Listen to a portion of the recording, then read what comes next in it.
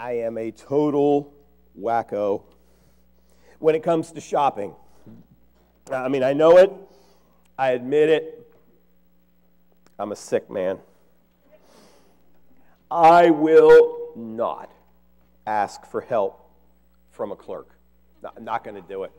I mean, like practically never. I mean, if I'm at Home Depot, for example, and if I really need help, I might just kind of walk around for a little while and just sort of hope that I run into my friend, the store manager, Tony Mazzola. And so understand, here at Tri-State, we're a Home Depot church. We're not a Lowe's church. This is a Home Depot church because of Tony, So, but I won't ask for help, and I'll walk around, and maybe I'll see him if it's really, really bad. And I'm not likely to seek him out either unless it's just awful. And I'm trying to think, why am I like this? I'm not sure what it is. I try to understand this psychosis that I have.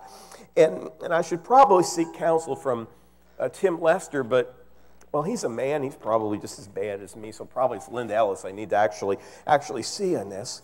But I think a part of it for sure, I know this for sure, is I really don't want to bother somebody with my question. And the clerks, they always look so busy.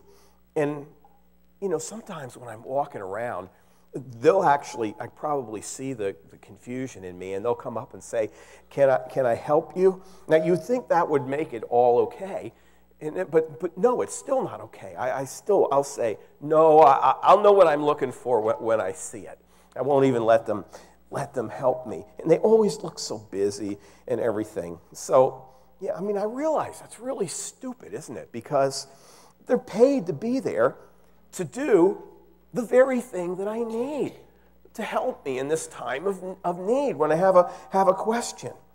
But not wanting to be a pest, I guess I have to, in further self-diagnosis, kind of admit that, well, I guess I'm just too proud to ask for help and admit that I don't know something. I want to try to figure it out for myself. It's this, real men don't ask directions kind of thing that goes on, So, yeah, that's kind of stupid too.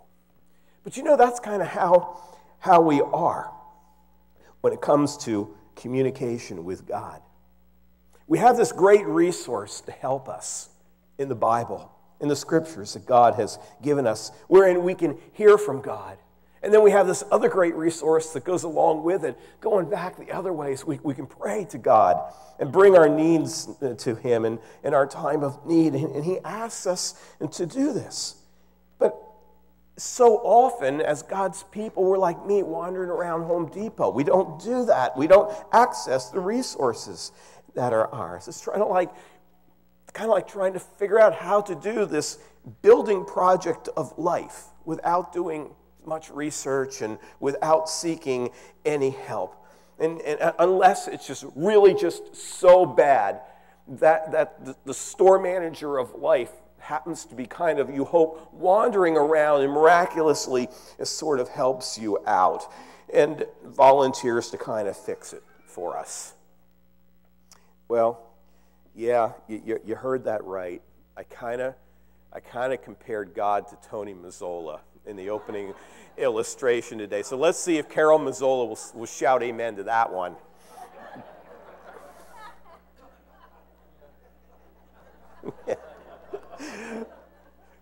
We have great resources in the scriptures.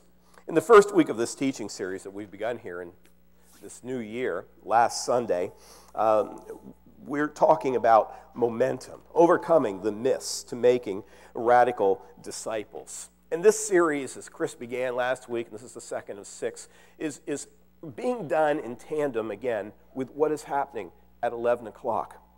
The church is a family of disciples, we say in the brochure that we give you, that make disciples. And God's designed the church to have momentum, to be a body in motion, to live out Jesus' mission here on earth. But what is a disciple, and how is it that we make disciples? So you see, We want you to be moving on, to be moving forward continuously, from being a disciple who's learning about following Christ, to gaining some success in that, to being able to be not just a discipler who's following. Yes, you want to keep doing and keep following Christ, but you want to also then be a discipler who can reach out and bring others along and really reach out beyond the walls and share the gospel of Christ with others, that they may begin to follow and walk along as well. To be a disciple, it says in our preview of this series, to be a disciple is to be a follower of Jesus. You may struggle to know just what this means.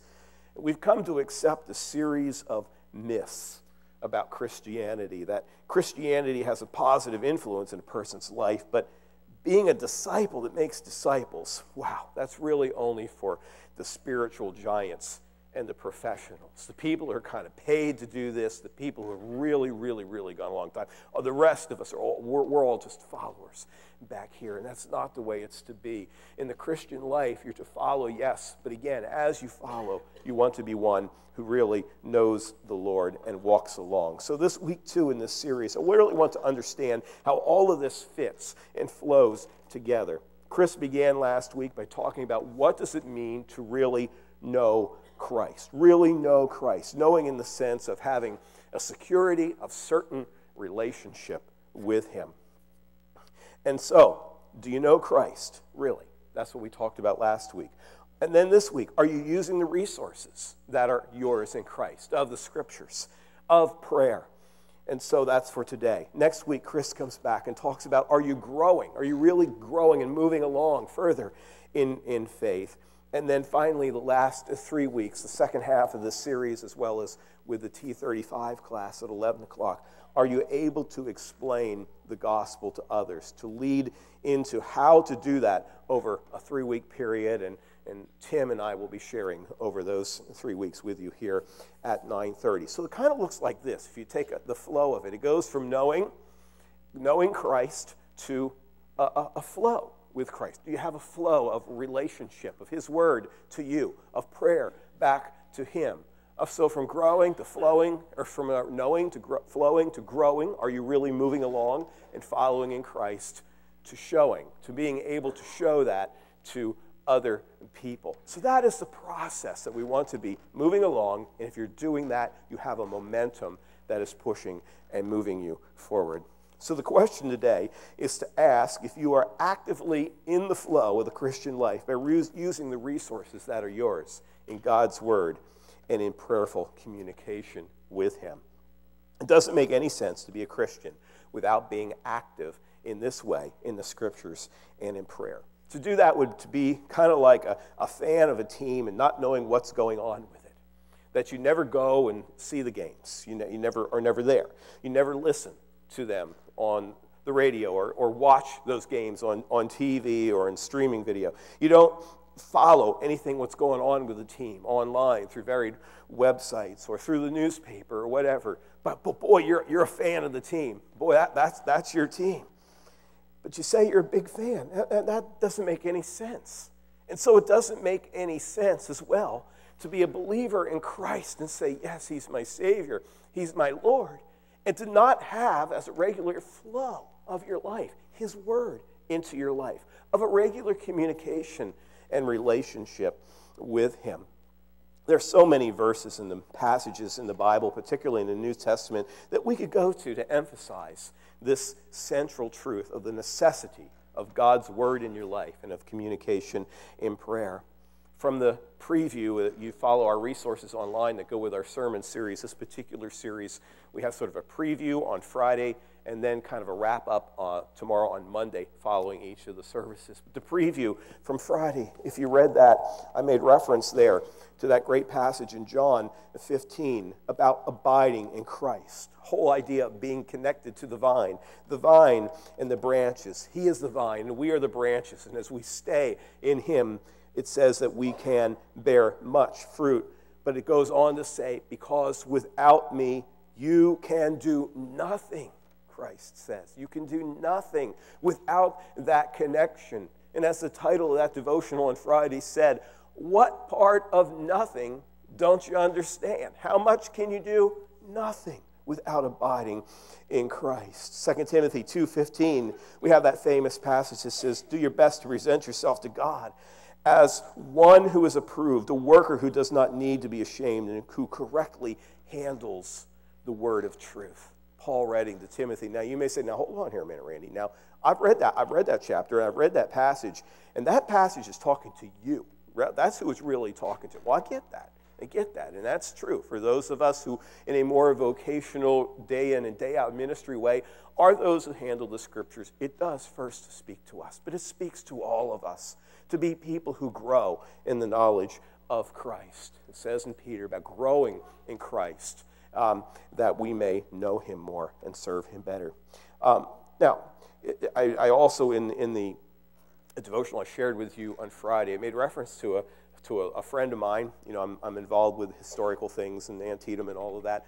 And one of my pals down there, probably some of you had in high school if you went to South High, John Michael Priest, who wrote a book on Antietam called Antietam, the Soldiers' Battle. And he said that the Civil War was the first conflict in history that was fought by armies that contained large numbers who could read and write. The literate common soldier in the battle. Because before that time, most battles in history and all that happened was through the eyes of the literate, probably leaders and generals and those at the top, while the illiterate folks formed the common armies of the time. And so the Civil War is this incredible resource of people who were firsthand eyewitness guys, not just the ones behind a wall watching the folks charge over the hill, but those who charged over the hill themselves and were able to write about it and give us an incredible resource for it. And prior to this time, the masses of people were, again, often illiterate. And in their churches and in their faith communities, they were dependent upon the educated clergy to read, to study, to share the truths of Scripture with them.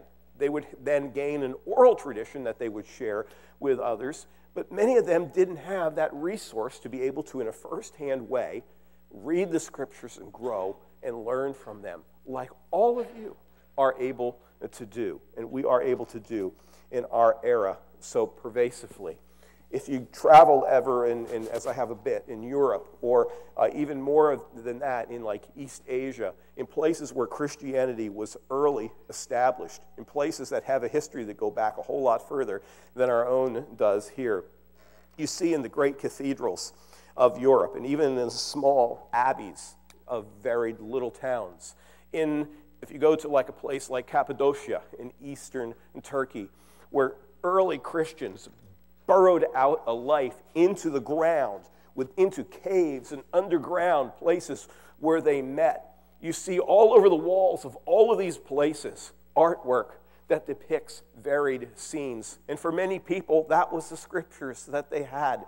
That is all that they knew often as they would hear the oral tradition, being unable to read it themselves, but they would hear of it, and the scenes would depict it, and they were like teaching tools that went along with the spoken word, all to say what an incredible resource we have in the time in which we live. We have so many resources that there's really no excuse to not know and learn and flow, as we're saying, to flow in the Scriptures with the educational tools that we have to help us have a connection with God. But honestly, the biblical exhortation to know God's truth and to live and obey it dates back to the earliest days of Scripture, long before even the New Testament passages that we've referenced. It goes back to the earliest author of Scripture, back to God's Word through Moses. And so today we turn to the central and most basic passage in the Old Testament, to the 6th chapter of Deuteronomy. It's Deuteronomy chapter 6, a passage that is a summary set of verses in the Old Testament, very much in a similar fashion as John 3 is kind of the heart of the kernel of it all in the New Testament, especially John 3:16, as we all know that verse and quote it, that it summarizes the gospel message of what Christ, who he is, and what he came to do, the love of God for us and for the world, that he would give his Son. And so that basic passage is the one we're looking at for the Old Testament saint, for the Jewish saint. And so we read here this basic idea in the passage today, that God's law was meant to be in front of them at all times. It was to be a part of regular family life, day in and day out, shaping every aspect and defining and informing every moment of their lives. So while I want you to understand today that we are at the center of the heart of the big idea of all ideas in terms of practical truth about how to live, yet I want you also to understand that it boils down to some very simple concepts that, when followed, brings us success in the flow of life. So look with me in Deuteronomy in chapter 6. Deuteronomy 6, the first 3 verses say this.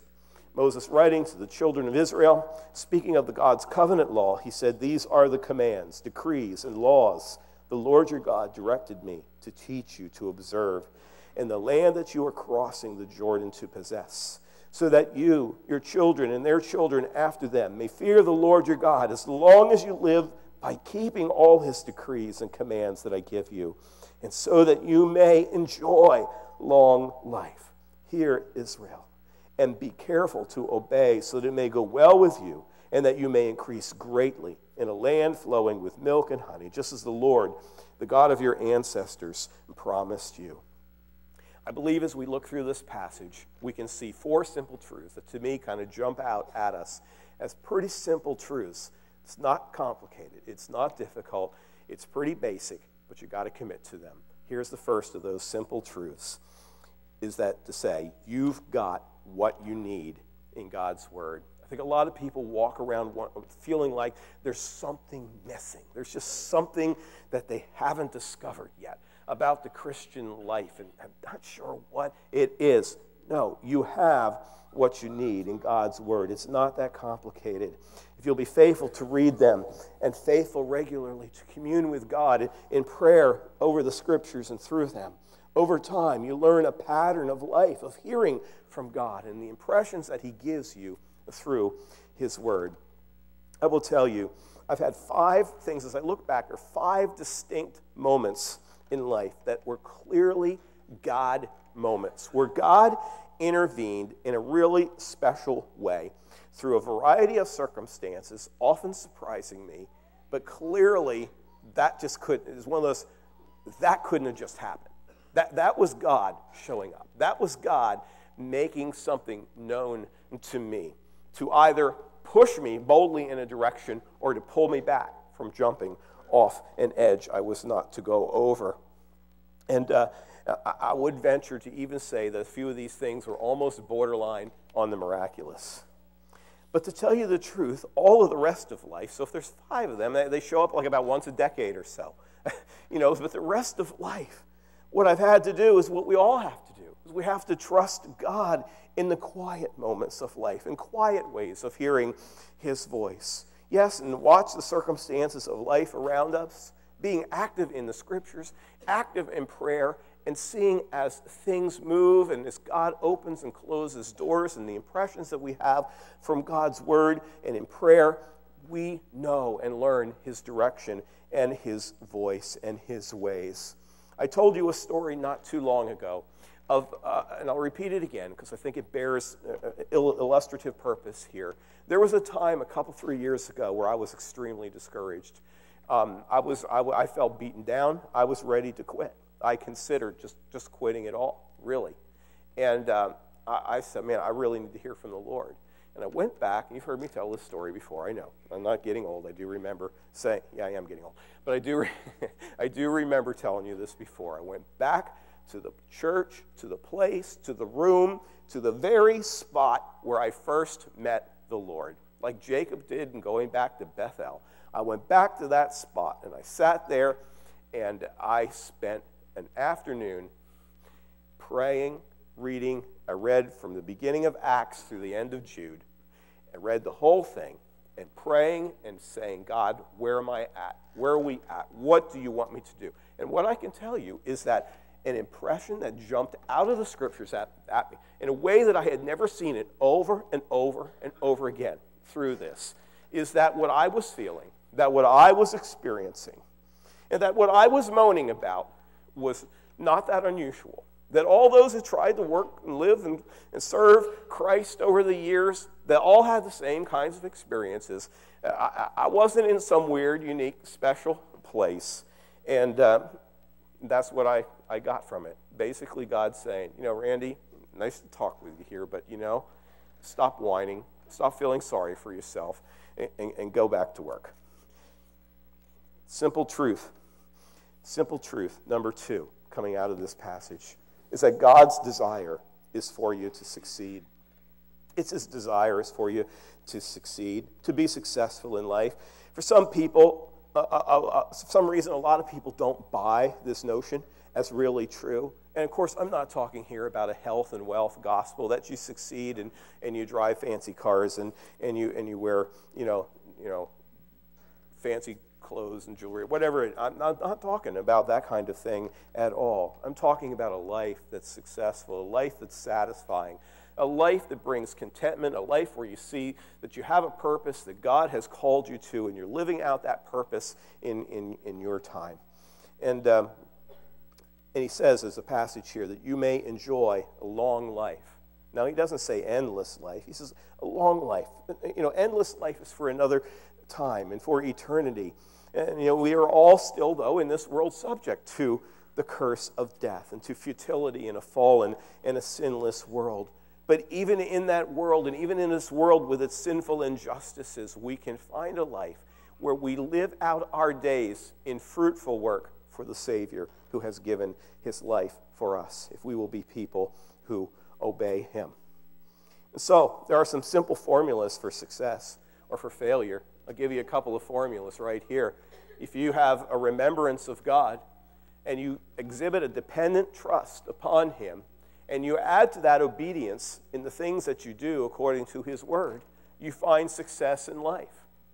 But it's just as much a true equation that if you forget God, if you express an independence from Him, if you don't honor what He has to say in terms of that which is right and wrong and obedience with Him, it does tend toward a life that is defined rather by failure. Let alone to our own devices. It's a natural drift in our lives. We will tend to forget. We will tend to devalue the work of God in the past if we're not people of His book and of communication with Him. And that is the problem that Israel had. And it is a problem that is endemic to all generations. And it becomes the role of folks who have walked further with the Lord, and be the younger or older folks, to look back to those behind and to remind them of these truths and of these principles and these formula that work. Continuing on in our passage, it says in verse 4 and following, "Hear, O Israel, the Lord our God, the Lord is one. Love the Lord your God with all your heart, with all your soul, with all your strength. These commandments I give you when you sit at home and when you walk along the road, when you lie down and when you get up. Tie them as symbols on your hands and bind them on your foreheads. Write them on the door frames of your houses and on your gates." Here's a simple truth, number 3. God is not too complicated to love and obey fully. God is not too complicated to love and obey fully. Verse 4 is the John 3:16 passage of the Old Testament, the equivalent of it. "Hear, O Israel, the Lord our God, the Lord is one." You say, that's really the big verse of the Old Testament. I mean, that's the one. It's called the Great Shema, which is the word for hear in Hebrew. And it's a call to hearing. It's a call to see their God as the one true God. Here's kind of what it's like. In Israel, the thing that made Israel distinct and the worship of the one true God distinct from the other nations around is that the other nations of the ancient pagan world, the various tribal ethnic groups who had long since previously truly known God, but they had all walked away from God and rejected Him. They'd become animistic. They'd become polytheistic. It was really difficult in those kinds of places with a polytheistic system of multiple gods that had to be appeased and worshipped, who often were in their systems at war and battling and angry with each other, and you had to try to keep them happy. It was really, really kind of complicated to please these varied gods. Maybe you feel that way working with the government sometimes, you know. If you obey this, you bother that. It reminded of the time when Nathan and I and some of the family were working to build that business in downtown Hagerstown, bringing back a store from talk about antiquity, in an old building. And there was a spot where there was a doorway that went outside, and there was an exit sign, you know, like you have exit signs. It was exit, but it didn't really take you to safety. All it did was take you out of that immediate place into this little alley that was closed off from being able to get outside truly to safety. And so an inspector came in and said, you need to cover that sign because it doesn't go out to safety. Well, that made sense, so he covered the sign. Next inspector comes in. You know what happens? Fines us for having an exit sign covered. Okay? You know, that's what it was like in the old world, dealing with polytheistic systems of gods who were like at war with each other and so on. In Israel, you had the one true God. And this true God had given them now, through the law, his ways and his truth. It's not complicated. It's not hard. Do it, and you will find a formula for success. And then a fourth simple truth that comes out of this is God's truth is to be part of every moment of life, to be a part of every moment of life. It's not a compartmentalized thing. Our faith is not something that we deal with just when we come in here for an hour or two on Sunday or when we hang out in our small groups, but it's something that goes with us through all of life, and it needs to be pervasive. And for it to be pervasive in all of our lives, day in and day out, we need to have a plan to prioritize it, that it will be pervasive in all of life. And especially the challenge for God's people is to do this with children, to do this with the growing younger families that we have around us. And you have to talk about God in life and all the things that go on around you, that you may pass on this truth and that the children may see God in the everyday of life, and that it becomes a pervasive part of their lives. Boys, come on up here. I got now that I just turned a big round ugly number this month, and and looking back, I feel like I can see that God has blessed in our family. And my two youngest boys aren't here; they're away at work and college and things like that. But the older three are here. And Diane and I tried in our family to make this passage a reality in working hard to talk about God, to talk about Christ, to talk about the Scriptures, and to have it as sort of a pervasive part of life. So I got my three older guys here. So I don't know, Aaron, I handed you the mic. You're closest. Where did you see it in our home growing up? I mean, aside from plenty of discipline and plenty of spankings. You're saying aside from that, where did we learn? Aside from that? Okay. We're being positive here. Right, okay? right.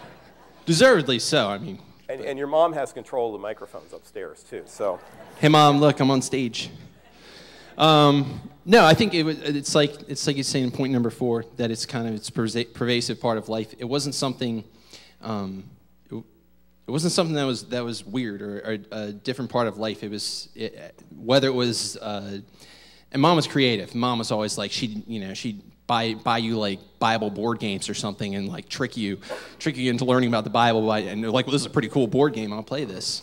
Yeah. Or to get you hooked on Adventures in Odyssey. Any Adventures in Odyssey people in here? I have every single episode. Okay, we have every single one, and it was a fight over who's going to listen to them first at Christmas time. Other kids are like at G.I. Joe's, and we got Adventures in Odyssey, but we loved it. So I don't know. It's just it's just in the little things that it was that especially Mom. I mean, Dad did some stuff too, but Mom's at home with us, So Mom's at home with us. So that's where we get that mostly. But Mom always brought it back to. I mean, even and I don't think you realize this as much until you get older. But she always brought back discipline and things like that to where God is. It wasn't just you're being bad and you're driving me nuts. I mean, sometimes there's that, but generally it's you're being bad and here's why you're being bad and here's a scriptural reason why you're being bad. This is not what God wants in your life. Am I right? She always say that. So, And I guess Dad did some stuff too, but Dad was at work. So, but the one thing that Dad always that I can remember as a child is Dad and my grandmother used to live in New Jersey back where we were from, and that was 3 hours away. And Dad used to go there about once a month to go take care of things for her, and it was like the coveted thing to go with Dad on that because you're homeschooled, so you can leave. You can go for an entire 2 days with Dad to go to your grandmother's house and get spoiled by 2 people. So it was the coveted trip. I mean, you're hoping your brothers all come down with like some awful sickness so that you're the only healthy one capable of going. So, I mean, everybody wanted to go.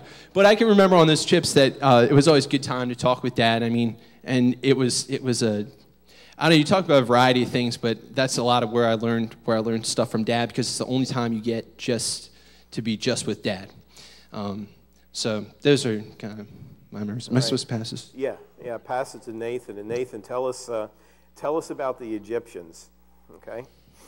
Yeah, for me it was more everything we did involved some type of biblical lesson, some kind of story, whether it was audiobooks and tapes, songs, music. We would sing, kazoo ourselves to sleep, singing different worship songs and Bible songs. Salty in the songbook. That was we did musical church programs. There was really very little delineation between when we were at church doing Jesus things and when we were at home doing Jesus things. I don't think we realized that at the time, but I've learned that with my own kids. It's very difficult to always bring those things up and break it apart from everything secular going on. Well, the famous Egyptian story was Nathan listening to a Bible story at night. And he was supposed to be in bed, and after a while you hear him talk, said, "Hey, Dad, back in Bible times, people had arms, right?" I said, "Yeah." "Why do you ask that?" He said, "Because in the Bible story tape it says the Israelites are running from the Egyptians, and they say, 'How shall we fight them? For we have no arms.'" Okay, so it was a learning time. All right, Ben. Yeah, I definitely highlight on kind of what Nathan and both Nathan and Aaron said with just growing up as in a homeschool family with our brothers and our dad being a pastor. There was, I mean, it was full time. I guess a Christian childhood from. I mean, church was not too much different from home, and we didn't get. I mean, outside of some homeschool groups with Christian families, we really had kind of an isolated. Childhood, but we turned out pretty good, I would have to say. I should have previewed this a little more, but I would definitely highlight on a lot of my memories in my childhood personally would be with musical things and dance things, and that even extends to here with Second Hour with what I'm going to be doing with the kids, and always getting up there and expressing some of my talents in that fashion. All right. Thank you, guys. Put that down, Ben. Okay. Yeah, Ben loved the kids' programs at church. And I remember when we told them, because they were very involved in the kids' programs at our previous church, I said, "We're moving to Maryland. It's going to be this really cool church. They have a worship team, you know." And I was describing what it was like, and Ben was terrified at the thought of. I mean, he's like, what were you, about 8 years old, I guess, or something, and terrified at the thought of going to this new church. And he says, What? This church? They don't have pews? And they don't have hymn books? I don't even think they're Christians. So, anyhow, church was a very, very, very big part of life, for sure. But the pervasive aspect of it, and for it to be pervasive, it has to be intentional. Whether it's with your family or whether it's in your own personal life, you have to plan for it. I know some of the reason we don't get to doing scripture reading as we ought is just the whole sense of the busyness of life, the time schedule, and all of that. Simply a problem that people don't read as much as they used to. And I'll even let you in on an insider thing at church. Do you know why we tend to take a lot of time on announcements and letting you know what's happening?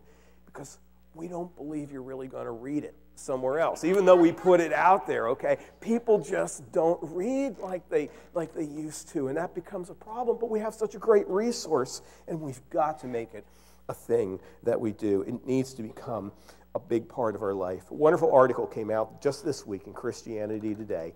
Of course, January issue kind of talking about resolutions on the subject of Bible reading, which is a resolution that lots of people make. Going to do it this year. And the writer said that the American Bible Society and research has shown that half of Americans want to read the Bible more often. Only 15% read on a daily basis. The oldest Americans and those living in the South are doing better than most. So if you're on this side of the Mason-Dixon line, you're in better shape than the Pennsylvania people. Okay, that's just saying here. Okay, but you get the point, you know. And the writer goes on to say, forget this busyness excuse. Give it up. Give it up. You got to do what is going to serve you best and serve you well. You need to give up some things to make it the priority. You need to give up The Walking Dead or whatever it is that you need to make it a major part of life. The reader says, it can feel like work to read the Bible. Some of us wonder for what reward, but it's difficult to measure the slow incremental change the Bible affects in the short term. Our spiritual growth mirrors the development of a child. The writer says, I rarely notice my own children growing. Their grandparents, however, who see them much more infrequently, are the first to remark on their changes. And similarly, we're too close to our own selves to appreciate the good work of the living and active Word of God and what it does in our lives. But we're growing if we're reading, if we're making it a priority, even if we can't see it. And I'll finish with this, to just say something to you again, as kind of an older guy now, as a guy who's been a pastor for 37 years now, without stopping. It's always a mixed bag in every church and in every year and application of ministry that I've been a part of. It's a mixed bag of those who maximize the resource of Scripture and a prayer versus those who minimize it by never really quite highly enough valuing it and getting around to making it a regular part of their lives. There is one thing I can tell you that is absolutely true. In all my observations of 37 years of being with people at the best and the worst moments of their lives, of being with them in the midst of tragedy, in the midst of walking through the valley of death, in the midst of it all, I am yet to give you an illustration of any person who in a critical moment of life did not walk through that successfully if they were a person who valued the Scriptures and the relationship with God and had made that a priority of life. Similarly, I cannot remember a single instance of someone who chose other than that, who did not struggle terribly and horribly in the critical moments of life, because the fact of the matter is that they were not prepared, they had not studied, they were not ready for it. I have no shortcut for you. You can't get good enough grades on the tests of life without study and connection to class time with a divine prof. There is no other way. But the good news is that this always, always, always works, and it's not complicated. It's very simple. You just need to value it and to do it. Father, help us too, in this new year, in a new time, in a new day, help us to be people who truly do value that and make it happen in our lives. We pray in Jesus' name, amen.